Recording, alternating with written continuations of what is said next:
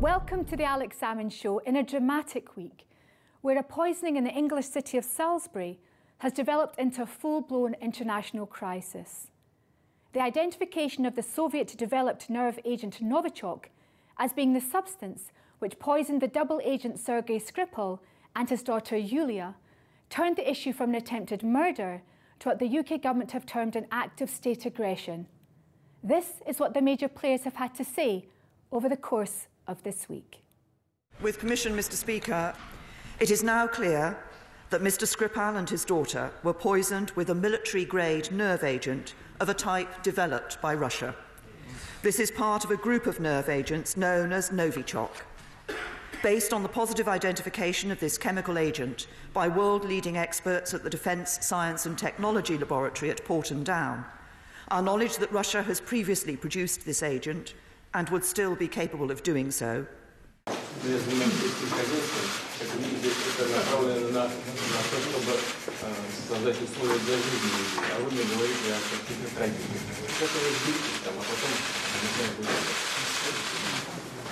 soon as we get the facts straight, and we're going to be speaking with the British today, we're speaking with Theresa May today, and as soon as we get the facts straight, if we agree with them, we will condemn Russia or whoever it may be. But I have not spoken to her. I'll speak to her sometime today.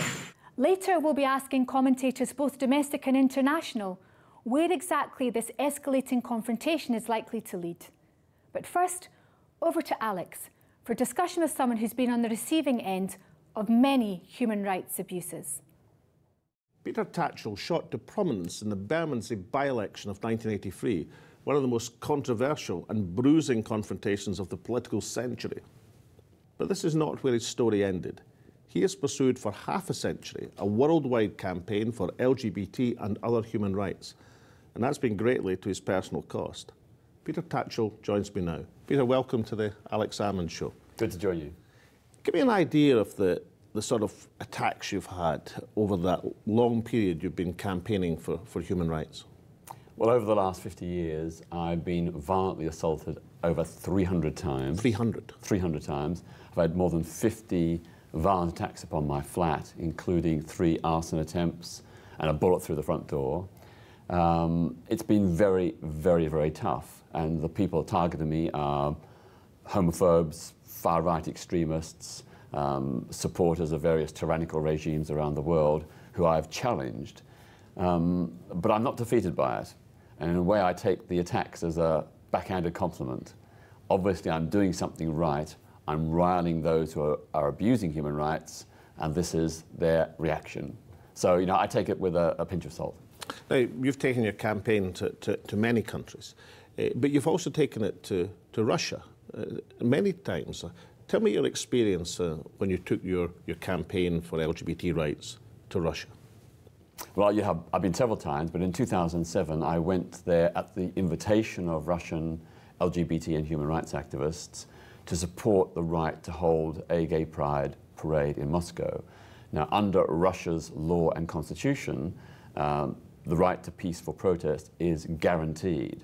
So these people weren't asking for anything special or illegal, but the protest was banned.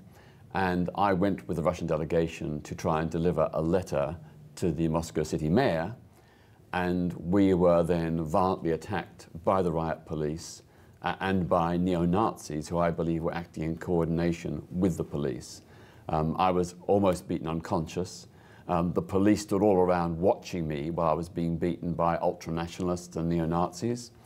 And then when I was about to lose consciousness, they stepped in and arrested me while my assailants were allowed to walk free. And when I was in the police van, I saw at least one of those assailants, the guy who punched me in the eye and caused me permanent damage.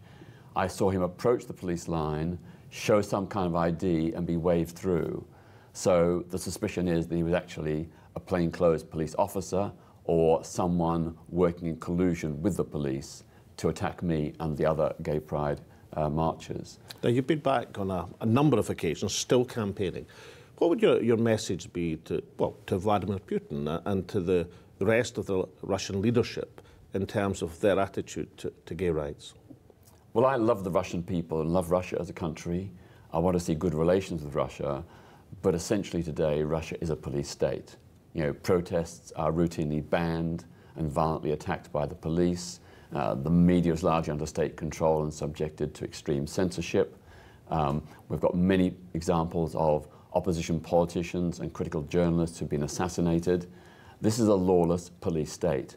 And the latest development with the allegations about the spy in Britain being killed, that's really an addition to a whole litany of terrible things that the Russian state is doing. And I do think that with any human rights abusing regime, whether it be Russia or any other country, the international community needs to take a stand.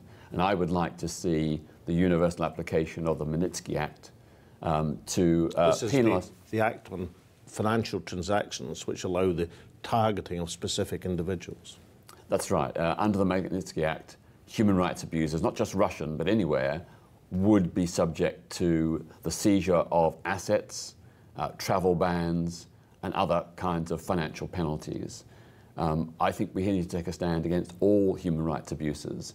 And I'm not saying that Britain and the United States have a blemish-free record, but what Russia has done to its own people and what it's done in Chechnya, Georgia, Ukraine and Syria are clearly violations of international human rights law, and we need to take a stand.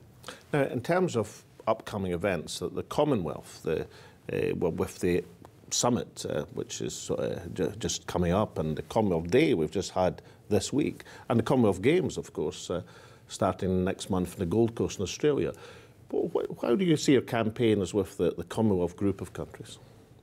Well, there are 53 member states in the Commonwealth, and 37 of them have a total prohibition on homosexuality. 9 of them have life imprisonment, and in parts of 2 countries, 2 Commonwealth countries, LGBT people can be put to death. That is completely in violation of the principles of the Commonwealth Charter, which guarantee universal human rights, and which all those member states have signed up to. So again, the Commonwealth needs to wake up. It needs to stand true to its principles, and we need to ensure that the 100 to 200 million lesbian, gay, bisexual and transgender people who live in Commonwealth countries where it's criminalised, that criminalisation is ended and they have protection against discrimination and hate crime. Lastly, is it possible to use events, for example, like the Commonwealth Games, to send out a positive message? And are the organisers really duty-bound to make sure that happens? Well, absolutely. The Commonwealth is founded on principles of human rights. There is a commitment that every Commonwealth citizen, no matter which country or who they are, has full and equal human rights. But it's not just LGBT rights that are being violated in the Commonwealth. Many other human rights are also being violated. And we just need to say, I think, to Commonwealth countries, if you want to be part of the Commonwealth, you have to live up to its principles. And what is shocking is that Commonwealth leaders completely ignore human rights abuses. They're having a summit in Britain in April, and I bet that human rights won't be on the agenda. And one of the reasons is, of course, so many Commonwealth countries violate human rights. And that has got to change. Peter, it's been a long campaign that you've pursued, as I said, to great personal cost.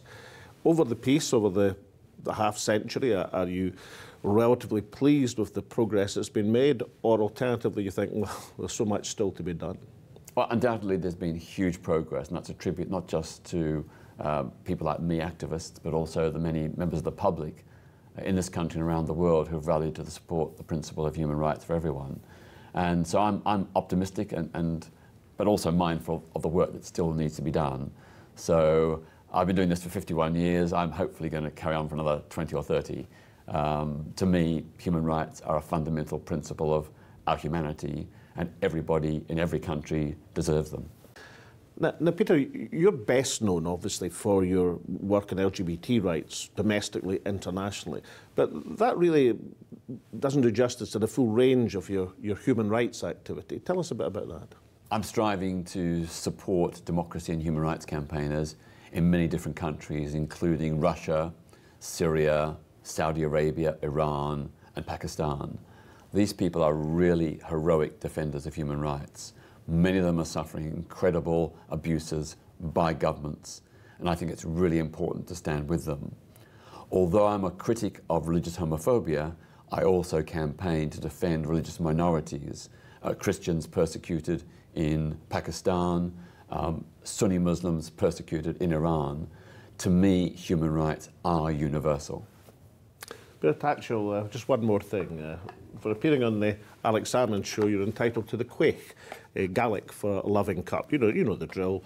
The whiskey in the quaich, you pass it round, only your close friends, and of course, only Scotch whiskey. Thank you very much, Alex. I will treasure it. Yeah. Thank you so much. Cheers. Dominating the headlines all week has been the reaction to the chemical weapons poisoning in Salisbury. These are the exchanges from the House of Commons yesterday. Either this was a direct act by the Russian state against our country, or conceivably the Russian government could have lost control of a military-grade nerve agent and allowed it to get into the hands of others. Mr. Speaker, it was right to offer Russia the opportunity to provide an explanation. But their response has demonstrated complete disdain for the gravity of these events. They have provided no credible explanation that could suggest they lost control of their nerve agent. No explanation as to how this agent came to be used in the United Kingdom. No explanation as to why Russia has an undeclared chemical weapons programme in contravention of international law. Instead, they have treated the use of a military-grade nerve agent in Europe with sarcasm, contempt and defiance. So, Mr. Speaker, there is no alternative conclusion other than that the Russian state was culpable for the attempted murder of Mr. Skripal and his daughter, and for threatening the lives of other British citizens in Salisbury, including Detective Sergeant Nick Bailey. Has the Prime Minister taken the necessary steps under the Chemical Weapons Convention to make a formal request for evidence from the Russian government under Article 9.2? How has she responded to the Russian government's request for a sample of the agent used in the Salisbury attack to run its own tests? Has high-resolution trace analysis been run on a sample of the nerve agent, and has that revealed any evidence as to the location of its production or the identity of its perpetrators? It's clear from the conversations I've had with allies that we have a consensus with our allies. It was clear from the remarks that were made by backbenchers across the whole of this House on Monday that there is a consensus across the backbenches of this House. I am only sorry that the consensus does not go as far as the right honourable gentleman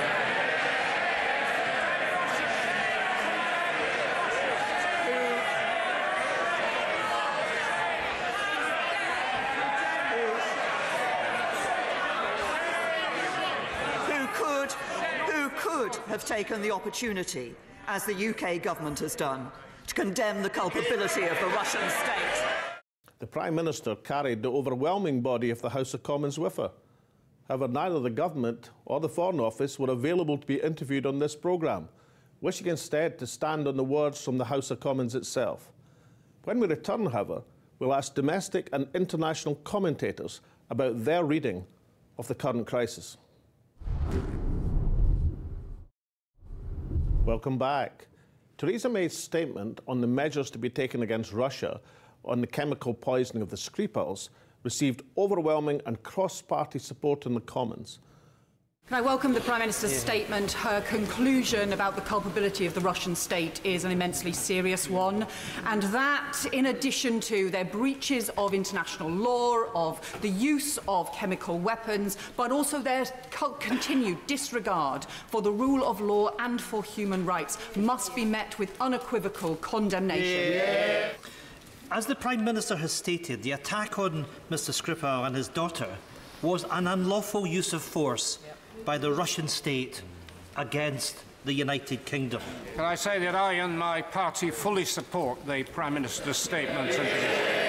It's clear that almost unanimously across the House there is support for my right honourable friend's proportionate and right response to this crisis.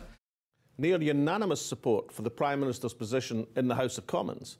However, some commentators do not have the same degree of certainty.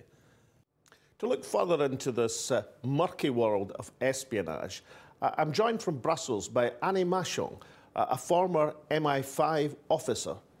Annie Machon, welcome to the Alex Salmond Show. Thank you. Annie Machon, when it was determined that it was the Soviet-developed nerve agent Novichok that was responsible for the poisoning of Mr. Skripal and his daughter, wasn't the Prime Minister entitled to think it was a slam dunk that it was Russia who did it? I think it's clear from her very carefully worded statement in Parliament that she did not immediately say it was Russia as a state power. She said either it was Russia as a state power or that they had not protected their nerve agent sources adequately and it might have fallen into the wrong hands. And I think that's certainly an avenue that we need to look at.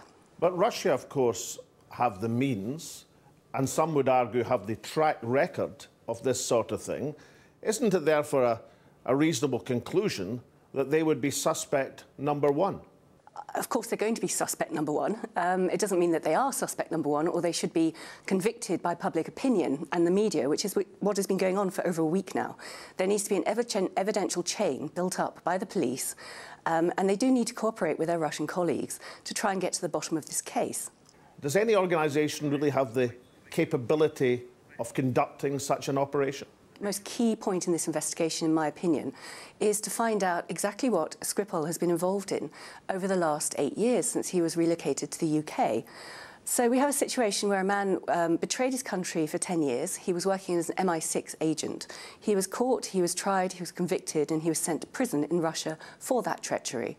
And then he was pardoned by the Russian state and released in the spy swap of 2010 with the American sleeper agents, including Anna Chapman.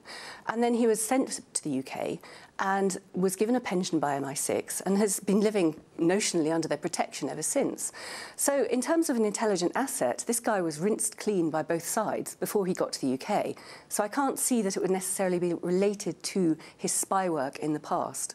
So I think the motive is probably going to be found in what he's been involved in since, who he's been working with, or who his contacts are. So I would assume that the intelligence agencies have acquired a warrant from the Home Secretary. They've gone and collected his computers, his phones, and they're trawling through all his records to try and build up a picture of what his current life has been, because that is where I think the indication, the motive for this type of attack will be. Now, the police investigation, as you rightly say, is ongoing. What international bodies are there who can assist with this investigation and bring about an international consensus on who was responsible? Well, it's very much down to the police and the intelligence agencies of the UK to try and establish what happened to one of their spies who was living under their protection in the UK. What happened to him? Yes, they can call upon expert bodies around the world. Yes, they can try and bring in experts in chemical warfare particularly, but of course they have Porton Down, the British Chemical Warfare Centre, only about 6 miles down the road from Salisbury.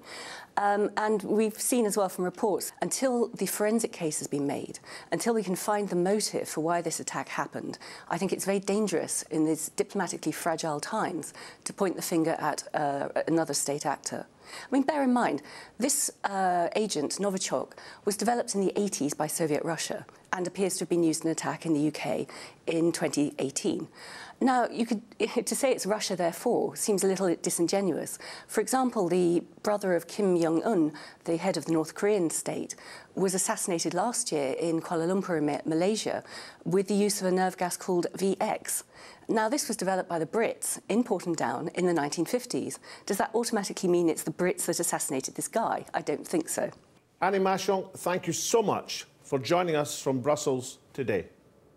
I'm now joined by Mary Dejevsky, the writer and broadcaster who has substantial experience of these matters, including 3 years as a foreign correspondent in Moscow. Welcome to the Alex Salmond Show, Mary. Looking at the exchanges in the Commons, the Prime Minister seems pretty sure of her ground and has taken the vast majority of the Commons with her. The stronger her words, the stronger the action, the greater the support is going to be.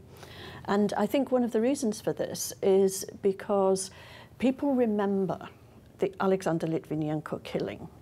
And one of the ways they remember it, which I think is not actually accurate, but one of the ways they remember it is that the British were soft on the Russians. And this is used as an explanation to say why the Russians tried it again. But surely the Russians are at the very least, the #1 suspects. I mean, they are top of the list, are they not? There is a distinction between something which is ordered from the very top, from the Kremlin, with full authorization, and something that happens either by sort of rogue operators or by, say, a cabal or small group inside part of the security services. Yes, you know, that doesn't say much about the authority of Vladimir Putin, that maybe people can do this freelancing. But is that possible, given everything we are told about Vladimir Putin? He's not the sort of guy who allows people to freelance, is he? Well, I think this is one of the things that has been got so wrong in much of Western reporting about Russia, which is the idea that Putin can sit in the Kremlin and snap his fingers and lo and behold, something happens all over Russia. One of the things that I think has been so frustrating to Putin right through the time that he's been in power in Russia is the fact that there are institutions and there are individuals and there are parts of the country which are simply out of central control, which it's very difficult to make all of Russia do what you want it to do. And that could include bits of the intelligence services. Now, Jeremy Corbyn asked for more evidence. He got pretty short shrift from the Prime Minister and indeed from his own backbenches. Both Jeremy Corbyn's call for more evidence and the Russians' call for more evidence, in a way has, I think, forced Theresa May's hand that this is actually going to international institutions. But of course, that is not such a nice, simple argument to present in the Commons as saying, our evidence is that Russia did it and we're expelling 23 diplomats. Presumably to recruit solid support from friends and allies. Where do you think we stand with that at the present moment? It's not so easy for Britain to gather that support that it was always so used to, and I think this may be the shape of things to come. Clearly, the government drew back from any suggestion of withdrawing the English football team, as opposed to royalty and to government ministers from going to Russia. Do we have a finger on the pulse at all? What do you think the public are making of all this? My feeling is that there's much more questioning among the public at large as saying, well, you know, maybe there's a hole in this argument, maybe it's not quite as cut and dried as people think it is, or as it's being presented to us. And I think one of the origins for this is the enormous amount of mistrust that you have among the public for the political establishment. You know, we've seen it over the last 10 years or so, that people simply do not trust the people who are governing them. What's the likely response that's going to come from Vladimir Putin to the measures announced by Theresa May yesterday? Well, we saw in the last set of well-publicised expulsions when President Obama expelled Russian diplomats just before he left office. Putin turned round and refused to retaliate, which Donald Trump, of course, said was a smart move, and, as it were, set the tone for what Putin and probably Trump both hoped was going to be improved relations. Now, there is no such calculation to be made here. Relations between Britain and Russia are, I mean, it's hardly possible to say they're worse than they have been before, because relations have been so bad for most of the last 20 years. So I don't think there's anything in it for Putin to be seen as being soft on the UK. So I rather suspect we're in for one retaliation. Mary Dejevsky, one thing is certain, and that's for appearing on the Alex Salmond Show, you're entitled to a quaich, wow. which is Gaelic for a loving cup, the whiskey and the quaich, and then you administer the whiskey among your friends, and only your close friends, and only Scotch whiskey. Okay. Thank you so much, Mary. Okay, thank you. I host this independently produced television show which is broadcast on RT International. Within the broadcasting laws which normally pertain in this country, I can say what I like about any issue, and so can any one of my interview guests, who have included current heads of state and government, as well as past prime ministers and presidents, MPs from different parties, baronesses, lords and knights of the realm. Not a single one of them has complained about being silenced, because not a single one of them has been. I hold no brief for the Kremlin, nor am I required to have. No one has tried to influence the content of this show in any way, shape or form whatsoever.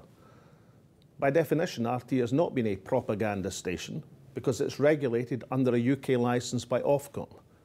Yes, it's had breaches of the Ofcom code, but so have Sky, ITV and the BBC. For some, however, independent regulation is not enough. Newspapers who objected to even the mildest statutory regulation of their own industry now think that independent regulation is somehow inadequate for broadcasting and should be replaced by effective state censorship. The chemical poisoning in Salisbury was a heinous crime and should be universally condemned. The best way to deal with crime is to take the suspects when identified through the courts, domestic and international. The UK government is totally convinced that the Russian state is involved and are therefore entitled to take a range of additional measures, diplomatic and economic. Of course, it's much more effective to operate in concert with friends and allies. To succeed, the evidence has to be overwhelming and the case cast iron, as the Leader of the Opposition correctly pointed out to the Prime Minister. He didn't get much support for making that point in the House of Commons, but that does not make him wrong. Pursuing the case internationally is essential, and you're unlikely to succeed at the Organisation for the Prohibition of Chemical Weapons or the United Nations without the production of such conclusive evidence. When the UK government produces their evidence, then the Russian government will have no alternative but to answer. Meanwhile, unilateral domestic measures, which could still have a real impact, are those which follow the money, whether it's the Magnitsky Act or something even more rigorous and far-reaching, which tackles the ill-gotten gains of the few instead of the general sanctions which hurt the many. But don't shut down TV stations because your standpoint is so uncertain that you must exclude other perspectives. Between Monday and yesterday, the Prime Minister sensibly drew back from that proposal, but nor should this be attempted by indirect pressure on an independent regulator. To censure would make a travesty of the concept of nation speaking unto nation, a mockery of freedom of speech, and it would portray an image of a country lost in self-doubt. It would also strike a fatal bargain. Liberal democracies don't succeed in international confrontations by sacrificing their dearest held values of freedom of speech. Until next week, I hope, goodbye for now.